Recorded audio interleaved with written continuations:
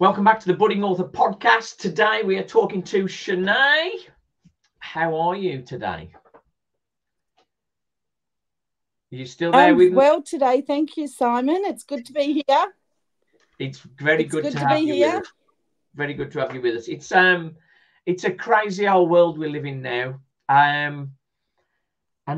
Your history is quite good. Been through a lot, haven't you? Yes, I have, physically, mentally, and health-wise, definitely. But you adapt and you keep moving forward. That's it. I think we were saying just before we went on air how sort of so you're a romance author. How romance has changed, and the previous world of the guys being the hunters has sort of changed somewhat, hasn't it? Yeah, well, yeah, that's what I was saying. Like with the last few generations, with the more power woman emerging, the women are becoming more aggressive than what the men. Like the men were the hunters, now the women are becoming the hunters. The hunters become the hunted. Circling their prey. So, are you going to take that into your writing, or are you sticking with the traditional? I already have. In The Love Mentalist, she's actually a love guru who combines her profession with body language. And it's quite funny because I started that because she doesn't like the word cougar, and she refused to go out with men younger. But men don't have a title when they date younger women. So I was sort of playing around with that. And it started when I was at a girlfriend's place and I was having coffee, and in the background she had the TV on. And there was this guy from America who kept pronouncing the word pergola. And I'm going, it's pergola, you idiot. That's how we pronounce it out here. And then he sort of asked another question, and I'm thinking, no, we don't pronounce it like that. So it sort of started off with that Australian girl and the American man. And it's a lot of fun play, but like he's 15 years younger and that sort of romance, and he does what he does, and she's this love guru, and there's all these men wanting to take her down because she's the best in the world at what she does. So what I used to do, I have actually put into the book and created a story from it. So there's 5 books in the series. So it's been picked up by a publisher. So, Who's going to be the publisher for that? Edit Tingle. Edit Tingle. Yeah, they're the same ones that JD Edwards picked up his book Indomitable.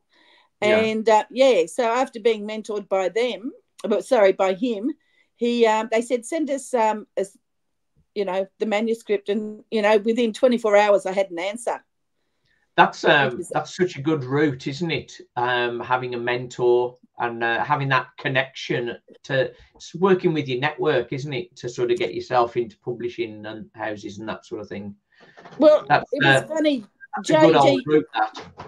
Well, it is. Well, yes and no. JD reached out to me because I was on Twitter one day and we were talking about editing, and I mentioned something about my brain injury that I had, and he contacted me, and he actually helped me edit the last page, which was the first book Edit Tingle brought out, and he actually mentored me through every step of that. And I asked for brutal honesty. I mean, I can take it on the chin, but he made me a better writer. So even today, when I sent my newest book to my editor, Bambi Summers, she said, I cannot believe how strong your writing is now. She said, I only have to go through this once. So usually an edit's like 2 or 3 times. And she was, so she said, so being mentored by him, and you know what, he did it for me. He took the time out of his life to do that for me. Like, it was a 6-month process, but he did it selflessly. Like, I couldn't have been happier to have somebody on my side who could help me point out my faults. I think that's it. I think we can get all sort of encompassing with our own writing. You need that fresh view, don't you? And you need somebody impartial that's going to give you the brutal honesty. Well, that's true. I think, as I mentioned before we came on air, I was part of a writing group, and I wanted everybody to be really harsh and really sort of strong on that. But when you're checking each other's work, it's difficult to stay 100% honest, I think, because, you know, if you're overcritical on your work, then someone might sort of do the same, as it were, which I think is perfect. It is what you want, but I mean, people just hold back, don't they? Yeah, but people also have different concepts of your writing style. Like, as a writer, you know, we have different styles.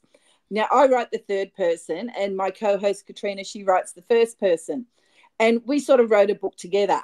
And it was actually, we went through the podcast on this the other day, but she had to learn how to adapt to my writing style, and she said it made her a better writer because she could see how I structured the sentences and the narration in the third person than what she writes in the first person. So in a way, that was a learning tool for her as well. But you've got these other people, like I'm a big Danielle Steele and Barbara Taylor Bradford fan. Now, I go back to when they started writing, and their books today and their style have changed. So they've progressed with writing and keeping up with the way things are in this modern age. But it makes me wonder if this modern age judged them on their books back then, would have they been as successful as they are today? Interesting. Because there's more criticism. I think with your having your mentor JD Edwards, you actually took your previous books off sale, didn't you? Yeah, I took them all down and I've reworked them, and am in the process of publishing them again now. Yeah, and it was worth it. Well, I did something similar actually with my trilogy. Initially, the heat level was too high, and I had put some people off, I think, because it was a bit too graphic. So I completely re-edited all of mine, and as I mentioned, I'm putting the book trailers now together. It's on a more palatable level, I think, is the phrase. And what genre is that? It's like sci-fi drama, sort of relationship dramas. Yeah. When people say sci-fi, you sort of get the idea about sort of everything's in space. But I mean, in some ways, we're in a sci-fi world now because everything that's happening with technology. My first novel, Finding Love in 2045, my biggest fear doing that was everything would happen before I got it published.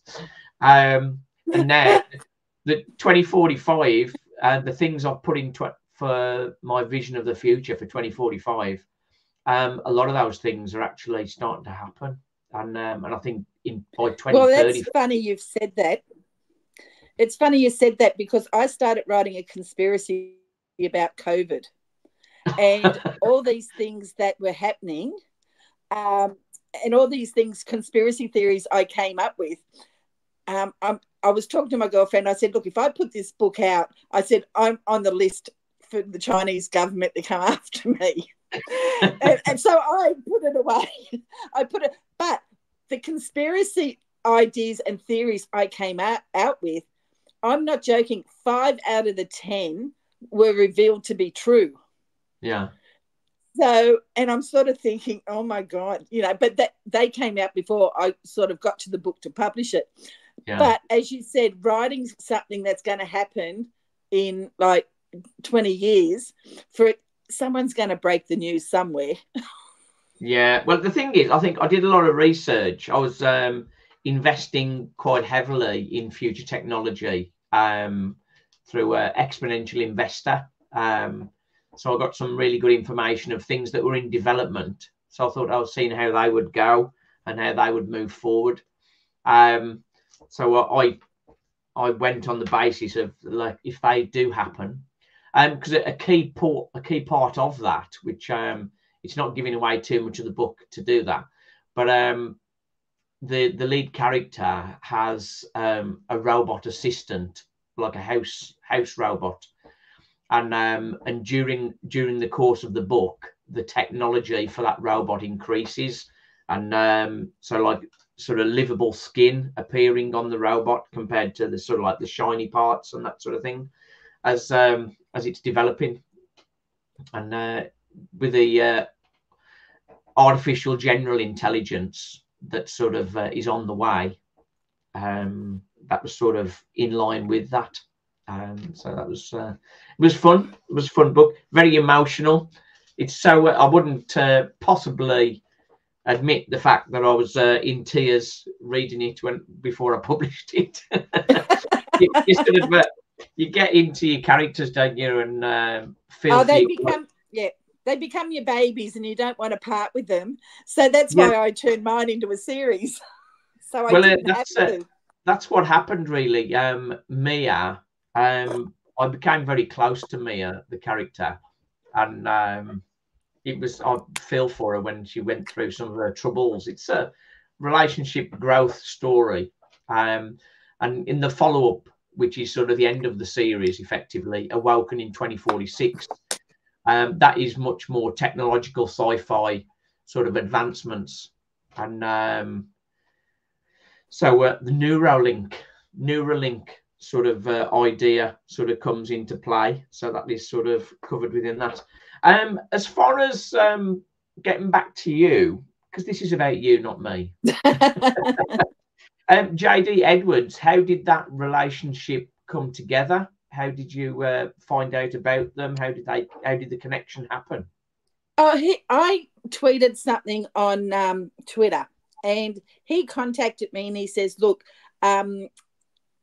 if you want some help, I will help you. Simple as that. He just reached out and paying it forward. And so for 6 months, I drove him crazy.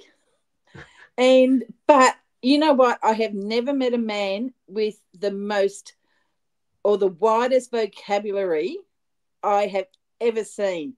The words and descriptions and the placement of those words in sentences honestly took me to a new level. And at one stage, I actually thought, I'm never going to become a good writer after reading what he helped me with. But I kept going, and I'm always searching for the thesaurus or the dictionary on power verbs, but they just roll off his tongue like he's just a master at that sort of thing. And I've never seen another person's writing as strong as what his is. Yeah. So he does fantasy books, but so that he just reached out to me, and he's a good friend. He's a really nice guy, and I just wish him all the best. We talk often, every now and then.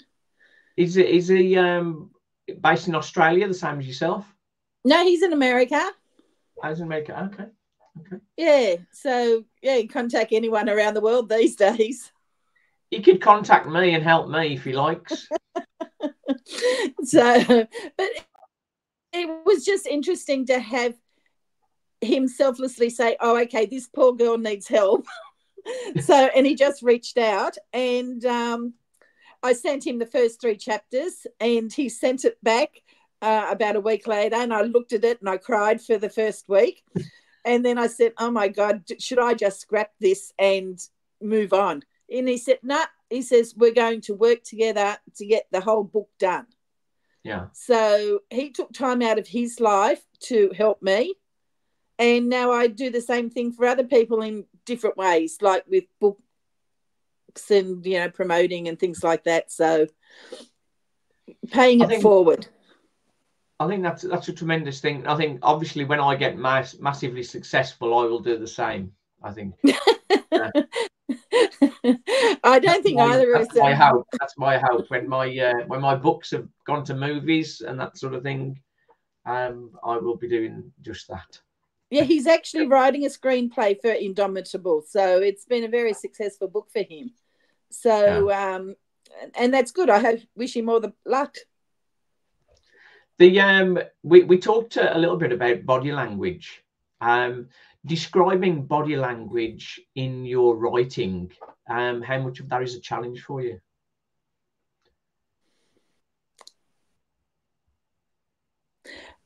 Well, it's basically only in The Love Mentalist because that's her job. She's a love guru who's made her career on combining love and body language.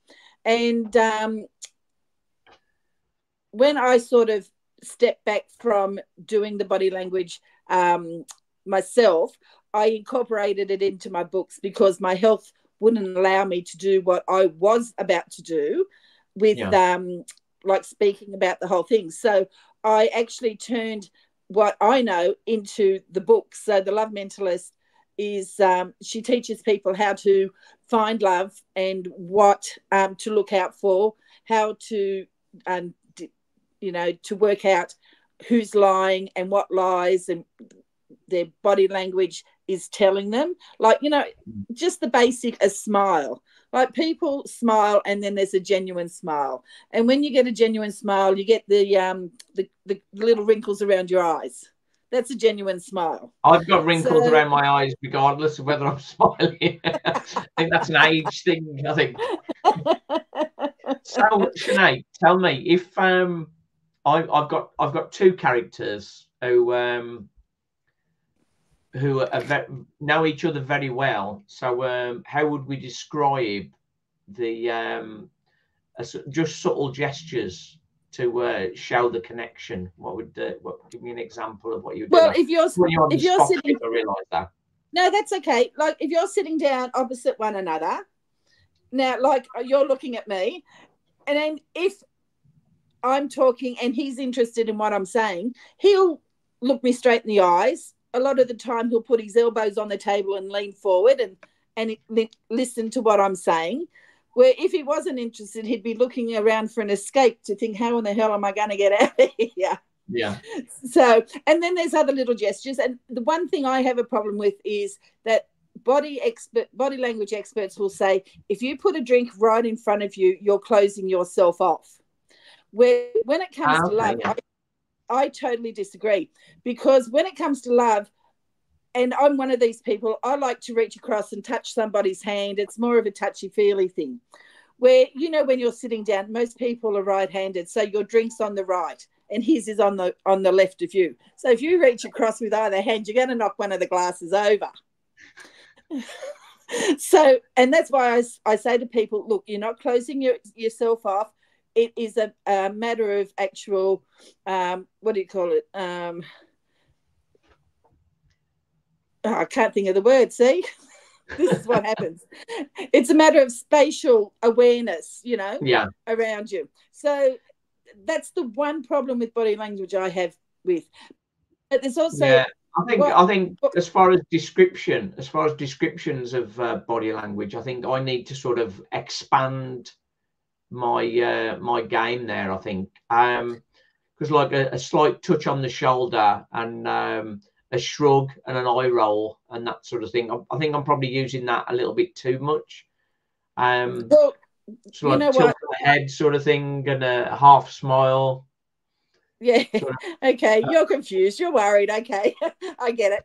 But the thing is too, like, with the eye rolling and things like that, when I watch those reality shows, which my character hates with absolution, and they roll their eyes, and I'll say to my son or whatever, I say, I'd hate to leave my socks on the floor if I was married to her.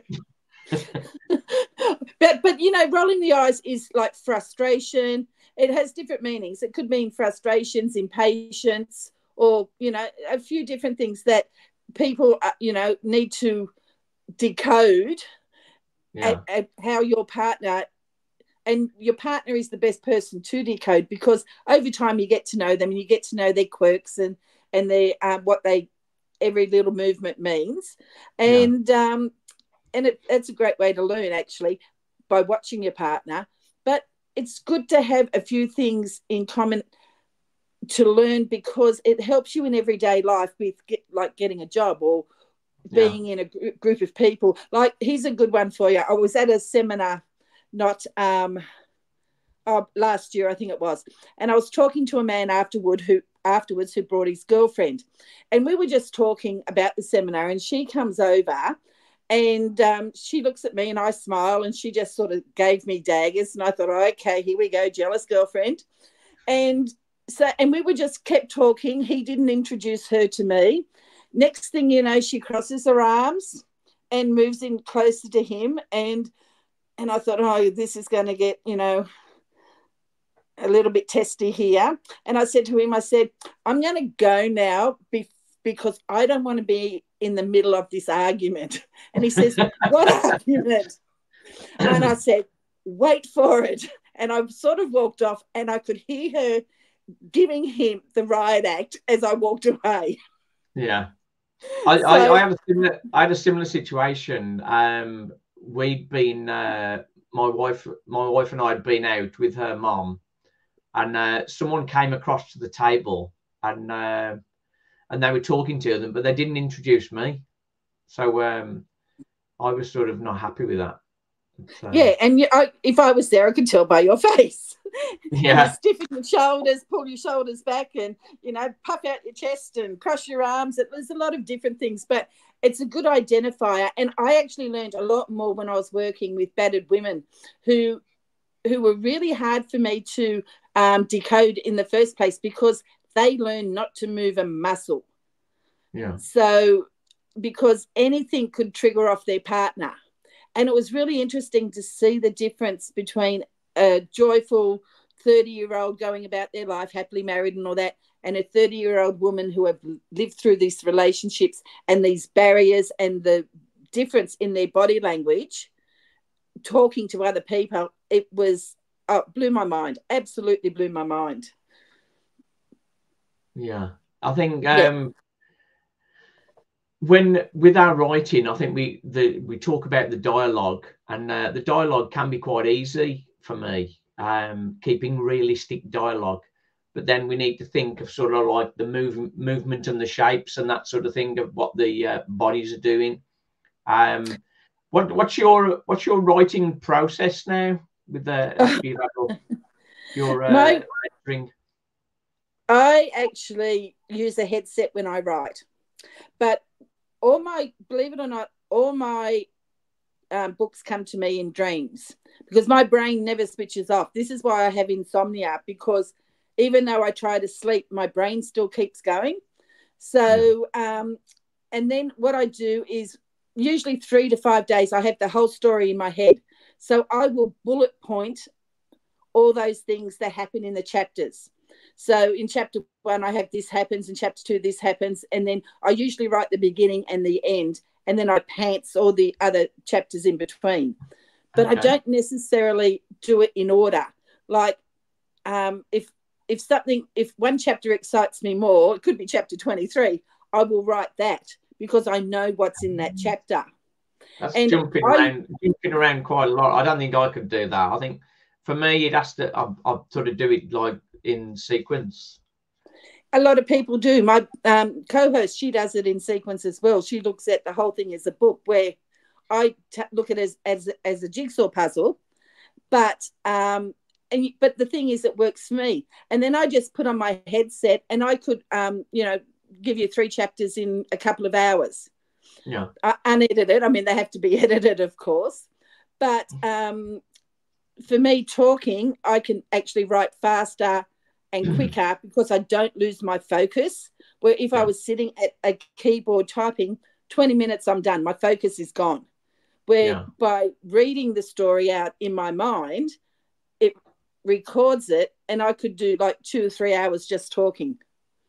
And then when you're catching up on that, you're just listening back to it and typing it up against that then. Yes, and then I sort of think, what the hell was I saying there? it's not 100% accuracy with what you say. But then I go back, and then once it's all complete, I'll go back and edit it visually and fix up the subplots and things like that. And then I'll give it to my editor to, I'll give it to a few beta readers. I'm not one of these people who need alpha readers, but I'll send it to a beta reader just to find consistency, flow, where they yawn, where they think I haven't finished a subplot off. Then I'll fix those, and then I'll send it to the editor. Okay. Yeah, so my process is slightly different. Like, if I get stuck on a word or a sentence, I will put 10 question marks and I'll highlight it in a different colour, which means that, okay, I need to come back and find a word for that, or I need to come back and find the sentence, or I need to match up, like I use green for a timeline. So there's all these green lines through my manuscript to make sure that the timeline works. But that's just my process. It doesn't work for everybody. But as I said, with the TBI and ADD, I've had to, and chronic fatigue, I've had to adapt to what works for me, and that's what works for me. And that's part of the thing with the Budding Author podcast, to hear about different authors doing things their way in different ways. So there's not one fixed way that it needs to be done. There's multiple ways and multiple variations, and there's the plotters, the pantsers, and the everything in between. And that's perfectly right. That's perfectly okay, as long as you're writing, and again, you're writing critiqued and edited, then that's all good. That's right. And you know what, as I said, on Facebook lately, I've seen people say, I want to become a writer, where do I start? And I'm sort of thinking, you just haven't you?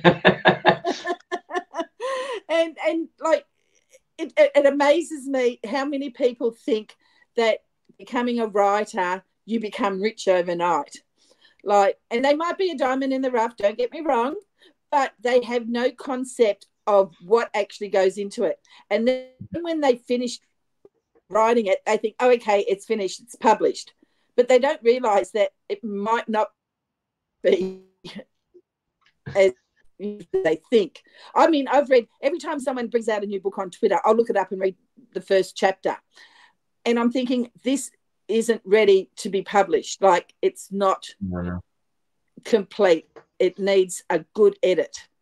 And I think that's a lot of the problem with today's authors. So they rush to get it, and I was one of them, but they rushed to get it to market to start making money. Well, what I would say, then, you know, they say, sorry, I was going to say they can't afford an editor.